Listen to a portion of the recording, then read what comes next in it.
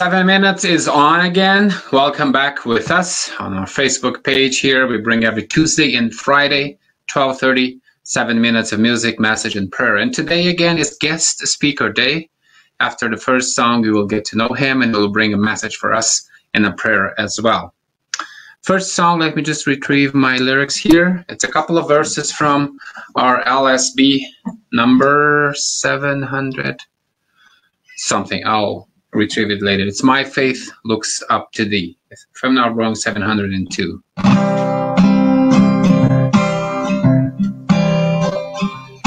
My faith looks up to Thee, Thou Lamb of Calvary, Savior divine.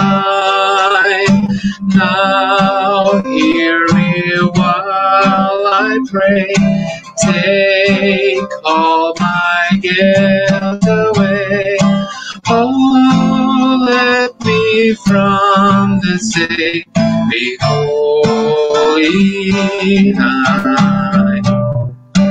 May thy rich grace impart strength to my fainting heart, my zeal inspire,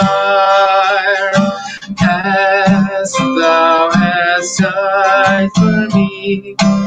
Oh, may my love to thee warm and changes me, a living fire.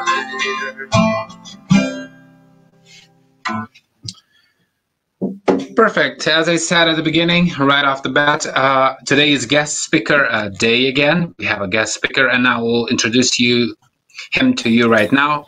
Pastor Tardelli Voss from Rio de Janeiro, Brazil. Welcome to 7 Minutes. It's good to have you with us today. Hello, guys. It's very glad to be here with you. It's always good to see you, Pastor Lucas. Thank you for this invitation. What an honor. What pastors do on Fridays, this is Friday, right? They prepare for Sunday. They're working on their preaching. So I'm going to give you guys a glimpse, a little taste of what I'm cooking for Sunday. And I'm going to be talking about happiness, the searching for happiness. And my text is the Psalm of the day, Psalm number 1. You know, blessed is the man who does not walk in the counsel or stand in the ways of sinners or sit in the seat of mockers, but his delight is in the law of the Lord. He's like a tree planted by streams of water and gives its fruit in season and whose leaf does not wither.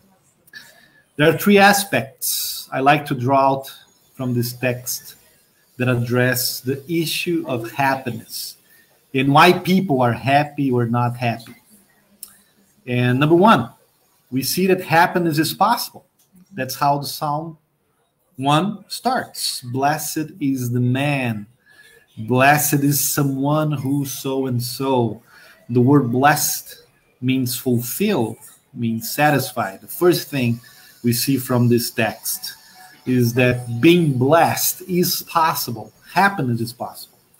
And that's a radical statement if you think about it. A lot of people don't think that happiness is possible. They've seen what life looks like. They've gone through stuff. They understand Macbeth. Remember Shakespeare? Let me read that famous quote. Life is but a walking shadow, a poor player that shoots and frets his hour upon the stage and then is heard no more. It's a tale told by an idiot full of sound and fear, signifying nothing. A lot of people thinks like Macbeth. Happiness is not possible. But Psalm 1 says that there is a happiness that is possible. And my second point is that real happiness is not superficial. Real happiness, the happiness that the Bible talks about, the happiness that is offered by God, is something like profound. It's not superficial. Verse 3 tells us that a happy man is like a tree planted by streams of water, which yields its fruits in season and whose leaf does not wither. Look at that. Trees are subject to seasons. It's not always fruitful. Trees are not always blossoming. Trees experience afflictions and they are affected by it. It does not always bear fruit. And then you have this tree that is affected by the seasons, but at the same time has its roots connected to a river, to this constant source of water. And because of that, this tree, its leaf never withers. What's the point?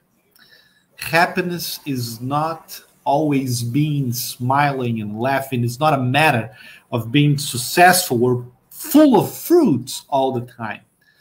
Happiness does not depend on the circumstances of the different seasons that we go through life. It's not superficial. It has to do with our roots, according to Psalm 1. It's under there.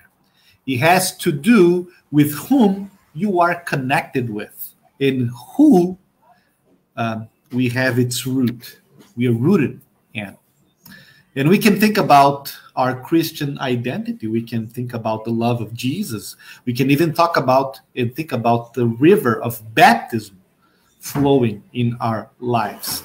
Happiness is not based on our environment, but in being rooted in Christ and have his gifts flowing into our lives. And my third point that I draw out from the Psalm 1, happiness is something we choose. It's not something that just happens to you. It has to do with our choices, with who we choose to hang out with. It has to do with our friends, with our allegiances. It talks about listening to the counsel of the ungodly, and it talks about walking in the way of sinners. Then it talks about sitting in the seat of the wrong people who mess with our faith and life. Don't choose them, says Psalm number 1. We don't find happiness in them.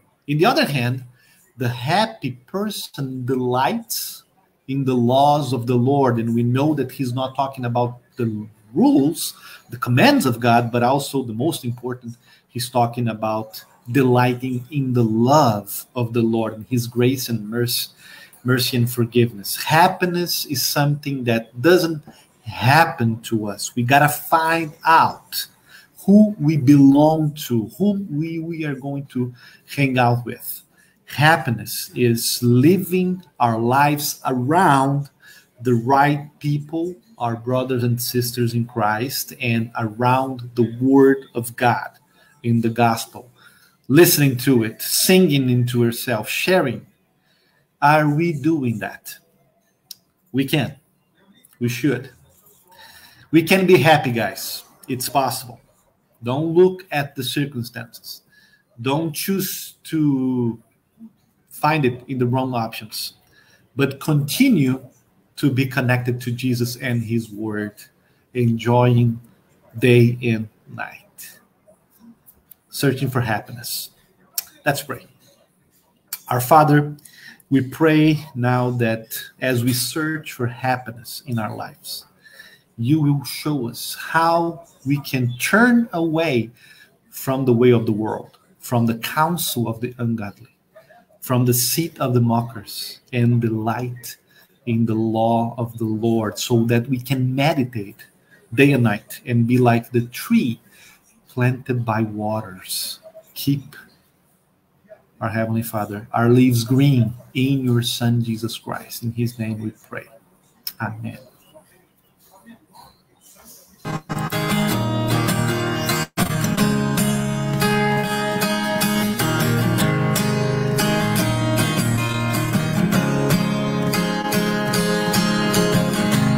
Lord knows the way of the righteous. Blessed is the man. The Lord